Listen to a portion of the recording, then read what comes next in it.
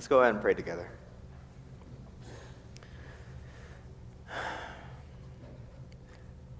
Father, we thank you for your Son. We thank you that he came to live, die, and rise again, that he might save the lost. Father, we pray for this time, asking you to speak to us through your word. Father, in your word that you have said that because you are good and because you love us, you are eager to give your children good gifts. You are eager to give us your Holy Spirit. And so, Father, we pray that this morning you fill us with your Holy Spirit, that your Holy Spirit speak to our hearts, that your Holy Spirit would open our eyes to see what you have written to us, that we might see Christ and how amazing he is in this text. He is the King of glory. He is the Lord strong and mighty. And Father, we pray that you help us to worship him in your word. It's in Jesus' name we pray. Amen.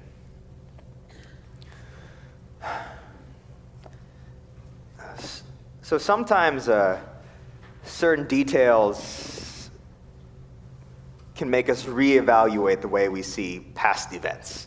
You might think about a familiar event in your life or a familiar exciting time that you were really enthused about, and then a little detail or some detail comes up that makes you reinterpret what just happened.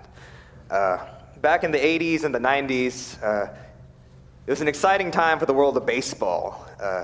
Wild numbers of home runs, records were being broken left and right. A couple of my cousins were really into baseball growing up, and so I remember kind of the tail end of this excitement. I remember hearing names like Mark McGwire and Jose Canseco, the Bash brothers on the A's. By the time I was aware of Mark McGwire, I think he was on the Cardinals already. And it was a time of like great excitement. New enthusiasm for the sport was building. Baseball, you might have signed up your kids for baseball. Your kids might have asked to be signed up for baseball. You might have asked to sign up for baseball at that time. It was really exciting, and this new enthusiasm and all this hype was reaching new heights. And then in 2005, Jose Canseco comes out with his tell-all book entitled Juiced, a book detailing the usage of steroids in Major League Baseball. And things weren't quite the same after that. This one overlooked detail made everyone reevaluate their previous excitement. The revelation of steroid usage forced all baseball fans and all people to realize all their excitement about these home runs that Mark McGwire and Jose Canseco and all these guys were hitting wasn't all that it seemed. Maybe their enthusiasm wasn't as storybook as they thought it was. One detail, steroid usage, colored the way they viewed their previous excitement. And in the same way, we're going to see that with our passage today. Part of our passage today is a familiar one. If you notice from the songs, you could have guessed it's the excitement of the triumphal entry. But the other part of our passage today, Luke tells us that Jesus was in this moment of apparent triumph, he was weeping. Jesus was weeping in anguish, and this significant detail must recolor how we understand Luke's account of the triumphal entry. And so specifically today, what we're going to see from the passage is that the sovereign king calls us to make peace with him today. The sovereign king calls us to truly make peace with him today. And but before we get there, first let's backpedal a little bit. We've been in the Gospel of Luke in our English service, starting and it's been a while now, but starting from the end of Luke chapter 9, which is around September, October of last year, we've been in a stretch of Luke known as Jesus' Jerusalem journey, his Jerusalem journey. And so let's take a small journey just back through the book of Luke about what we've covered. Luke is 24 chapters long. The first 2 chapters are dedicated to the origins of John the Baptist and Jesus himself. We know the famous verse, "For unto you is born this day in the city of David a Savior, who is Christ the Lord." Peanuts, right? Charlie Brown Christmas special. We know that verse. Chapters 3 through 9 essentially cover the majority of Jesus' ministry time-wise. He starts when he's 30, and we know from John that he goes to about when he's 33. He goes around preaching the good news of the kingdom to all these towns, and he gathers some disciples, confirms this gospel of the kingdom through his healings and miracles. All his ministry essentially answers the question, who is this Jesus? Who is Jesus? And Jesus, we see, is the glorious Son of God who would bring the kingdom of God into the world. And so Luke 9 shows Jesus at his most glorious, perhaps, on earth.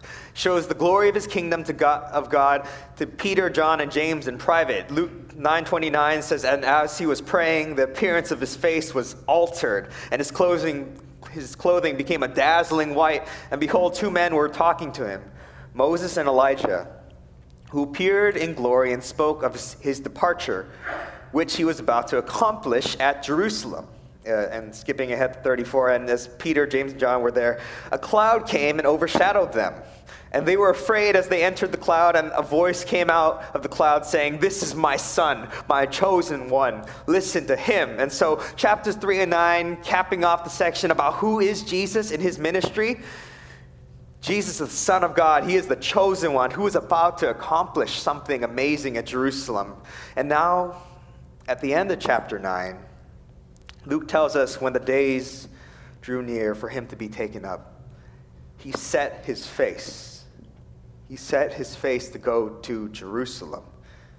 And so starting from the end of chapter 9 all the way to the end of chapter 19 is this journey where Jesus has set his face to Jerusalem. And so Luke spends a majority of his 24-chapter book detailing the events of Jesus' final Jerusalem journey. He slows down the timetable. He covers 3 years and 6 chapters, but he slows down the timetable now for this last journey. And it's been a rough journey.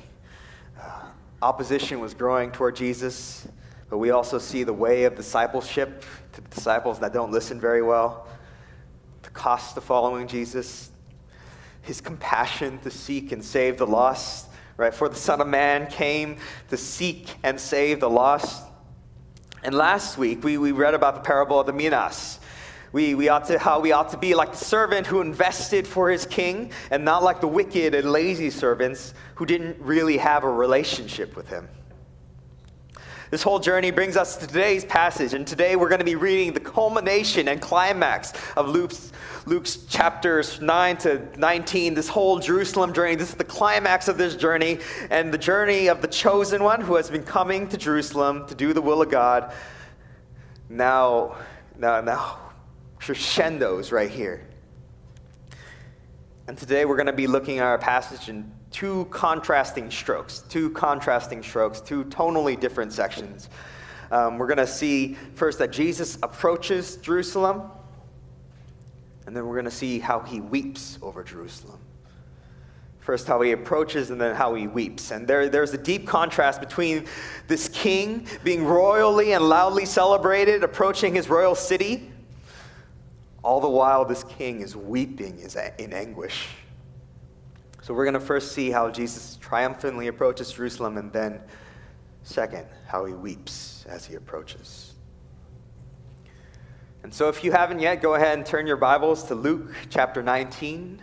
Luke chapter 19, verse 28. Luke chapter 19, verse 28. If you don't have a Bible, feel free to grab one from the pew. And we're going to read Luke 19, 28 to 44. What we want to see from this passage is that the sovereign king calls us to make peace with him today.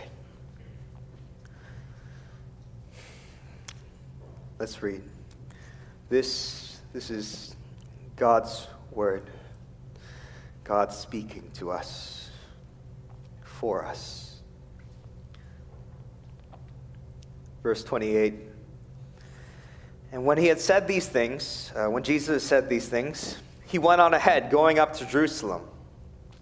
When he drew near to Bethphage and Bethany, at the mount that is called Olivet, he sent two of his disciples, saying, "Go into the village in front of you, where on entering you will find a colt tied, on which no one has ever yet sat. Untie it and bring it here. If anyone asks, 'Why are you untying it?' you shall say this, 'The Lord has need of it.'" So those who were sent went away and found it just as he had told them. And as they were untying the colt, its owner said to them, "Why are you untying the colt?" And they said, "The Lord has need of it." And they brought it to Jesus, and throwing their cloaks on the colt, they set Jesus on it. And as he rode along, they spread their cloaks on the road. As he was drawing near, already on the way down the Mount of Olives, the whole multitude of his disciples began to rejoice and praise God with a loud voice for all the mighty works that they had seen, saying, "Blessed is the King who comes in the name of the Lord, peace in heaven and glory in the highest." And some of the Pharisees in the crowd said to him, "Teacher, rebuke your disciples." He answered, "I tell you, if these were silent, the very stones would cry out." And when he drew near and saw the city, he wept over it, saying, "Would that you, even you, had known this day the things that make for peace, but now they are hidden from your eyes. For the days will come upon you when your enemies will set up a barricade around you and surround you and hem you in on every side and tear you to the ground, you and your children within you. And they will not leave one stone upon another in you, because you did not know the time of your visitation." Let's go ahead and pray one more time, asking God to open his word for us. Father, what a amazing and weighty and sobering passage, mixed with joy and great warning. Father, you are a God who brings judgment. Father, you are also a God who brings peace. And so, Father, we pray your Holy Spirit would reveal to us the things that make for peace, that you reveal to us the great glory of your Son as we read these words. We beg of you these things in Jesus' name. Amen. Now let's first look at Jesus approaching Jerusalem in verses 28 to 40. Jesus approaching Jerusalem in verses 28 to 40. And as a side note, while most of your Bibles probably have the title maybe somewhere, the Triumphal Entry, written somewhere here over this section, for Luke, as far as Luke is concerned, this isn't technically an entry. Jesus isn't technically into Jerusalem until verse 45. He's kind of approaching all the way this week. And so maybe as far as Luke is concerned, this little section is better called the triumphal approach. He's still approaching the city all the way through 28 through 44 today. And so for the entry, we'll have to wait till next week. Or maybe not, I don't know. Now we start with this. Jesus is a city away from Jerusalem. He's like a city over, and he describes in detail what he wants the disciples to do and then what's going to happen. Verse 29, he says, he sent two of the disciples, saying, "Go into the village in front of you, where on entering you will find a colt tied, on which no one has ever yet sat. Untie it and bring it here. If anyone asks you, 'Why are you untying it?' you shall say, 'The Lord has need of it.'" And then it all happens in verses 32 to 34. And Luke doesn't focus too much on the colt, so we won't focus too much on the colt too much today either. But we do know that riding on the colt, or the donkey, would paint Jesus in a humble and meek light. It's from the other gospel accounts. We know that it's a fulfillment of prophecy, but Luke doesn't spend too much time on it, so neither will we.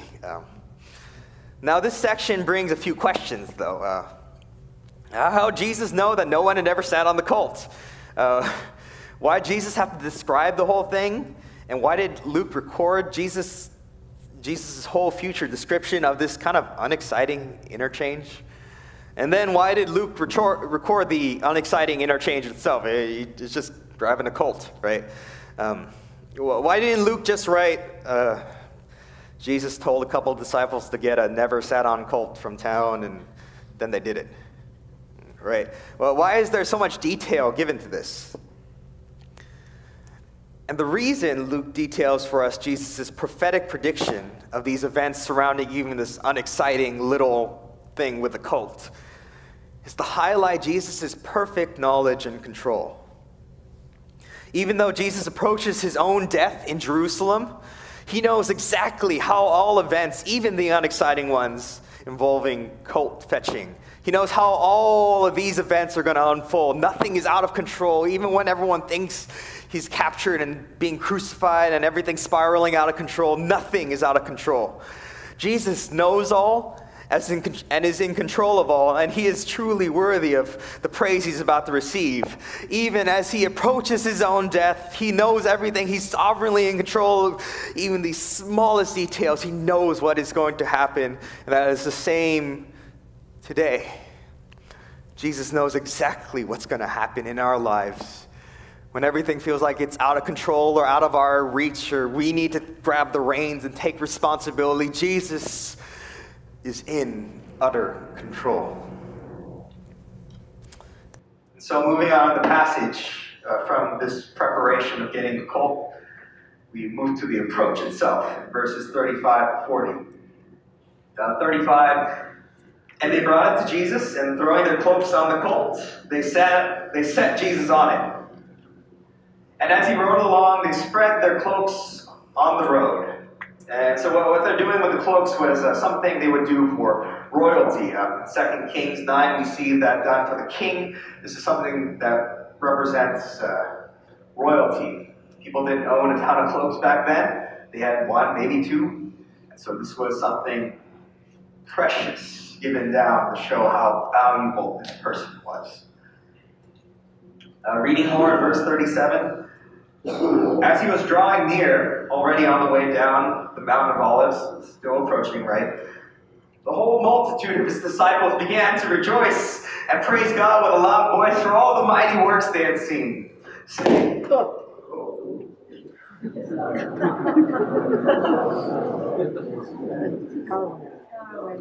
Can you guys hear me? Yeah. All right. They're saying, "Blessed is the King who comes in the name of the Lord. Peace in heaven and glory in the highest." And so, as we figure this out, we'll keep going in the text. But so these are the disciples. If you have an electronic Bible, you can still see it. But if you don't, I'm sorry. But if you look down and look at your glowing screens, these are disciples, not a random crowd as far as Luke is concerned. It's not this random crowd. The crowd certainly eventually joined the disciples. Oh, we're back. Awesome. The crowd joined the disciples later, right? We see the word, the crowd, the Pharisees kind of sneak out in verse 39. But the disciples are the instigators of all this praising. So the disciples are leading the pack, they're instigating everything, and moreover, they're praising in loud, loud voices, which is strange, weird. Jesus spent the majority of his ministry trying not to announce his presence, and especially not to announce his divine or royal identity. So why now? Why does Jesus now openly, so loudly announce who he is, or let them announce who he is? And I think Jesus does this for maybe two reasons. First, a time of reckoning and visitation for the Jews is here. There's a call for Jerusalem to wholly accept and wholly embrace Jesus as their king. And in the grace of God, Jesus wants this call to be announced loud and clear. He wants it to be announced loud and clear. And in the grace of God, Jesus wants this call to be accepted, but we know they won't accept it. Second reason Jesus draws attention to himself now is because the time of sacrifice on the cross is near. And he needs to draw attention to it. Bishop J.C. Ryle, from the previous couple centuries ago, he says, his work as the sacrifice for sin and substitute for sinners remained to be accomplished. Before giving himself up as a sacrifice, he desired to draw the attention of the whole Jewish nation to himself. The Lamb of God was about to be slain, the great sin offering was about to be killed, and it was fit that the eyes of all Israel should be fixed upon him. This great work of redemption was not to be done in a corner. And so we see he does it publicly so that the work of redemption might be known when he rises again and when he dies. Now there's a key phrase in verse 37 saying how the disciples were rejoicing for all the mighty works, or all the miracles, literally concerning all the power Jesus had displayed. This little phrase in verse 37 lets us know the motivation for the disciples' praise. Jesus' power. And this is technically not a bad thing. On the one hand, it is good to praise him for his power, and because of his power, to praise him as the chosen king. He raised the dead, he showed great wisdom, he prophesied greatly, he healed all manner of sickness. What power and what authority. And so it is not unreasonable to think, yeah, surely this Jesus, this amazing Jesus will be the one who finally comes to Jerusalem, that takes his place as king, to free all the Jews, to free us from Roman oppression, to bring a brand new Jewish kingdom on earth. On the other hand, this is not what Jesus came to do. These miracles, this display of power, was meant to confirm the message Jesus brought. It was good of the disciples, yes, to praise Jesus for his miracles, yet they weren't praising him for quite the right reason, the most ultimate reason. Jesus did not come to earth during that time to be a conquering king. Jesus didn't even really come technically primarily to do miracles and mighty works. Luke 4:43 says, I must preach the good news of the kingdom of God to the other towns as well. For I was sent for this purpose, right? The purpose of preaching the good news. And so all the while, on the one hand, it's good to show praise to Jesus for his power. On the other hand, all this praise was concerning just the power and not the good news that he brought. The good news of peace with God through his life, death, and resurrection. The crowd's excitement is misplaced, so close but so far. It's this tragic twist of irony. Right to praise, wrong reason. Jesus was not to be praised for his power as a political, potential, miracle-working and conquering king. They should have praised him for the good news he brought with peace with God. The good news that says any sinner that would repent and trust in him will be made right with God. Maybe that's you today, praising Jesus for the wrong reasons. Maybe for the wrong reasons ultimately. Maybe they're good reasons, but you've made a good reason your ultimate reason. Maybe you praise him and you love him because he gives you a sense of purpose. Maybe because he makes you feel less guilty. Maybe because he tells your kid this is right. He gives you power to tell your kids this is right and this is wrong. Gives you moral high ground. Maybe because he gives you a community. Maybe because he gives you friends. And none of these things are bad, just like praising Jesus for mighty works aren't bad. But when these reasons become the ultimate reason we enjoy the Lord, it is sin. Our joy in the Lord must ultimately come from the person of Jesus himself and how amazing he is. We must love the giver over all of his gifts. We must love the giver over his gifts, even the gifts of purpose, morality, community, or forgiveness itself. We must ultimately love and praise Jesus for who he is, not just who we want him to be. Let's keep reading now. We're going to keep reading now, and this is the last appearance of the Pharisees explicitly in Luke. Verse 39. And some of the Pharisees in the crowd said to him, "Teacher, rebuke your disciples." He answered, I tell you, if these were silent, the very stones would cry out. And so first the phrase, again, in the crowd, lets us know that a great crowd has now formed. A crowd formed, disciples and non-disciples alike, because there are Pharisees in it. The Pharisees can't hope to control the crowd or the disciples, who are the instigators. And so they try to appeal to Jesus himself, right? It's like a loud room. When there's a loud room and I can't control the room, I'll go to like the tallest person in the room and see if they can do it. So that's what they're trying to do. Jesus is on, he's on the cult. They're going to him. He's the leader, and he's kind of, I guess, highest up. But Jesus shuts them down, and he highlights the utter necessity that he needs to be praised loudly at this time. Right? Even if they were silent, the stones would cry out. Moreover, in rebuking the Pharisees, Jesus shows that he approves of this praise. He approves of the praise that the disciples give him. He is the king that comes in the name of the Lord. And while the disciples' perception of Jesus might not be completely on point, their praise, the actual words themselves, right on. Blessed is the King who comes in the name of the Lord, peace in heaven and glory in the highest. The work of redemption draws near, and the time of visitations for the Jews is here. And so the identity of Jesus must be put on center stage, that he is the King that comes in the name of the Lord. What an entrance, right? Jesus knows everything. He's sovereign over everything. He's the king of everything. He's the king that comes in the name of the Lord. He's the prophesied Messiah that's going to make everything right.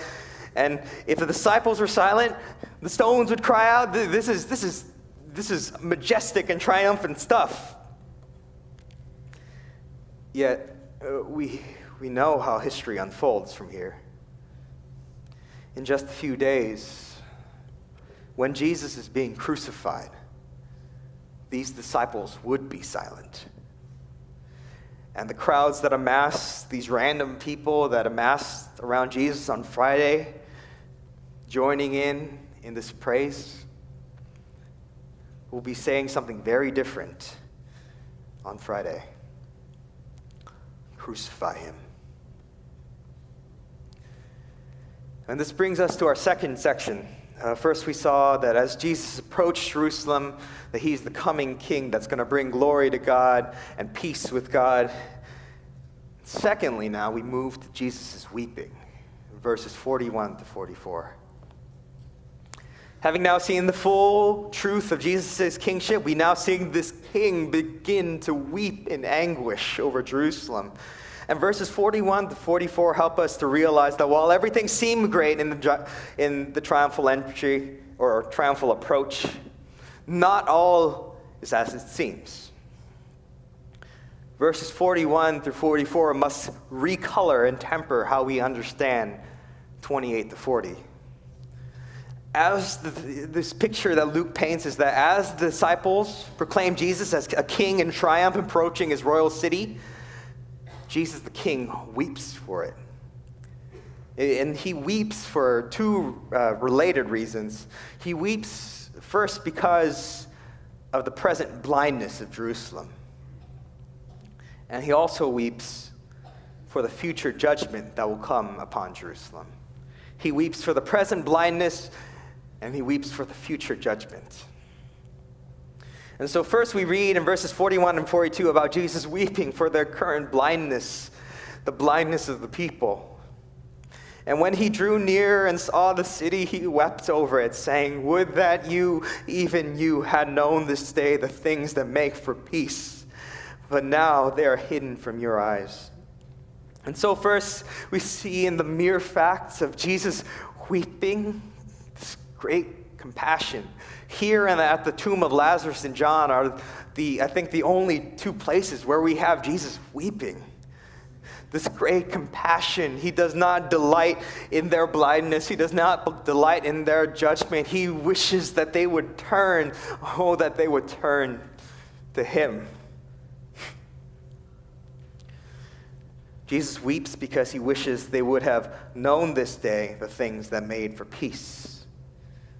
But instead of knowing the things that made for peace, the way of peace was hidden from their eyes.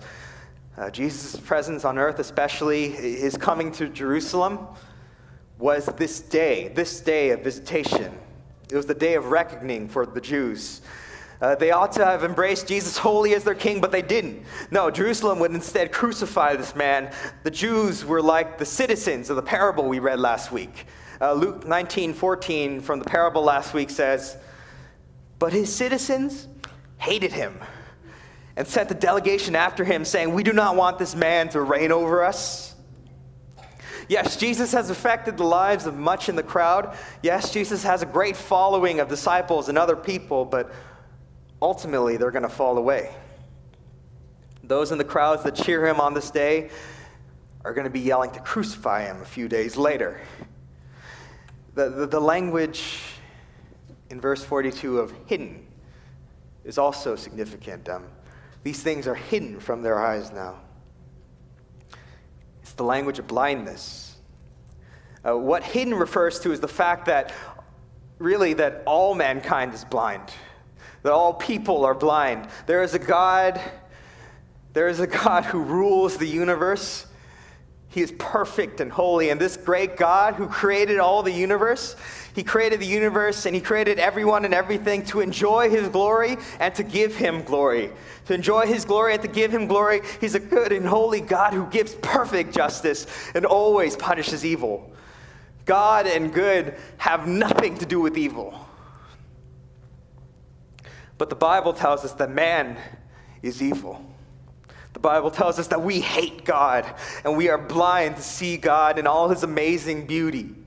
His glory is hidden from our eyes, but the way it's hidden is not in a way that we're victims. No, we are not victims in our blindness. We are blind to the light of God because we love our own darkness. John 3:19 says, "And this is the judgment. The light has come into the world, and the people love the darkness rather than the light because their works were evil." Mankind has the things that make for peace hidden from their eyes, not because we're helpless victims, but because we love our darkness and all that is evil and wicked so much. And so we deserve the punishment of the good and perfect God. Lovers of evil will be punished by the good and holy God in hell forever and ever, because good must punish evil. But there's good news. Our title for the series of the book of Luke is Good News of Great Joy. And as this passage said, there are things that make for peace. There are things that make for peace that can be known. And today we know clearly that peace comes through the gospel. The word gospel is a word that means good news. It's a word that means good news. And so the gospel of peace says that Jesus Christ has come into the world to live and die and rise again for sinners, so that we can have peace with God, so that we don't have to face the fury of his wrath in hell forever. Jesus comes and lives the perfect life that we owe to God. And when he dies, our sin is counted onto him. And he takes the full wrath of God. He's going to take the full wrath of God on the cross. He drinks it down to the dregs. Every ounce of torment, of eternal torment in hell, he suffers on the cross for his people. And as he rises again so anyone that trusts him can have new life. We'd be born again. We'd be made into new people, free from sin, free from all of our addictions and old ways, and inside the infinite joy of God. How can we get this? How can we be saved? Not by anything we could ever do or earn, but as a gift. Call it grace. It must be the Holy Spirit that comes and makes us born again, makes us a new creation, and gives us a new heart to trust him. The Holy Spirit must open our blind eyes so that we can have faith in him.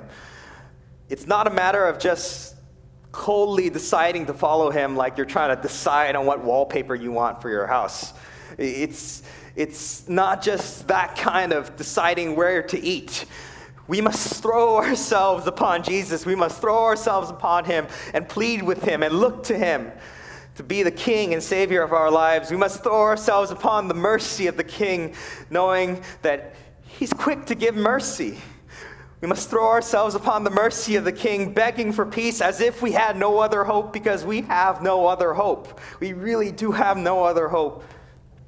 And if we trust him, and if we have faith in him, we have the things that make for peace. We have peace with God. Our sins are no more, forever gone. Our faith in Christ means our sins are taken care of. And when God looks at us, all he sees is Christ's perfect life. The records are switched. God punishes Jesus, and he sees us, and he only counts Jesus' perfection. We can have peace with God as we are transformed by the Holy Spirit to see and become more like his Son, walking with him, falling more in love with him. And we can have peace with God, wonder of wonders, to be with him, to be with this holy God forever. The things of the gospel are the things that make for peace. The gospel is what can bring us peace. Continuing onward in the text, we see that on top of Jesus weeping for the present blindness of the Jews, for the present blindness, he also weeps for the impending future judgment. Verse 43, "For the days will come upon you when your enemies will set up a barricade around you and surround you and hem you in on every side and tear you to the ground, and you and your children. And they will not leave one stone upon you, because you do not know the time of your visitation." And there's a prophetic tone in this. Historically, most interpreters agree that verses 43 and 44 were fulfilled with the Roman siege of Jerusalem in 70 AD.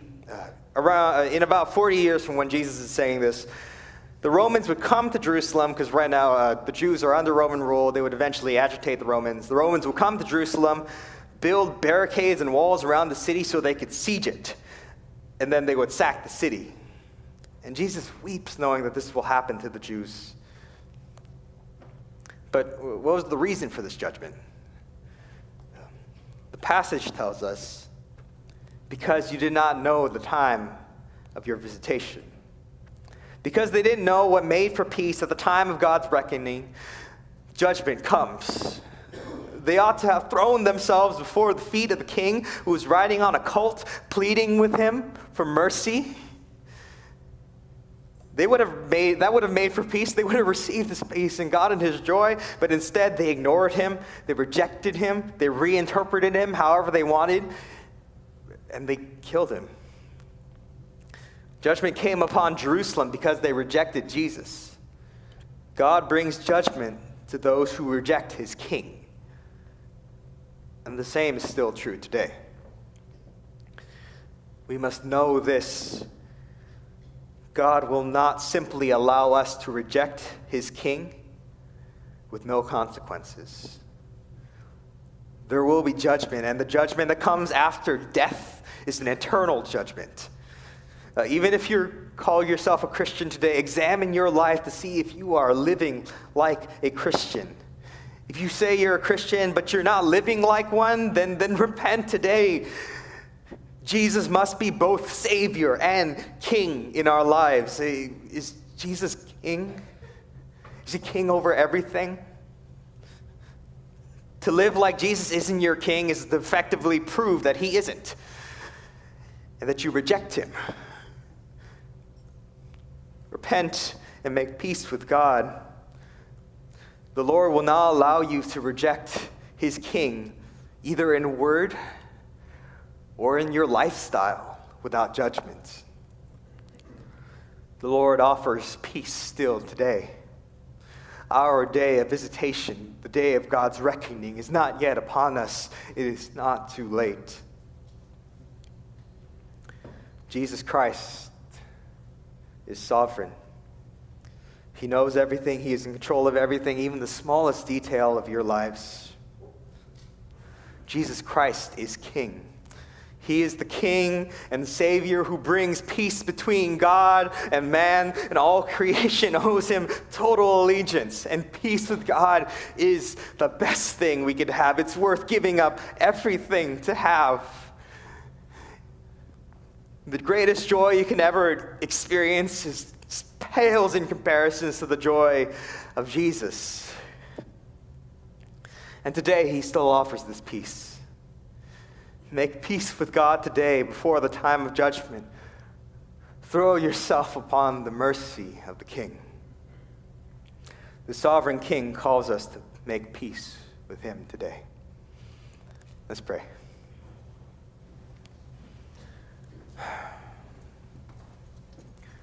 Oh, Father, that we might know in our hearts and believe with all of our might the things that make for peace. Father, we thank you for your word.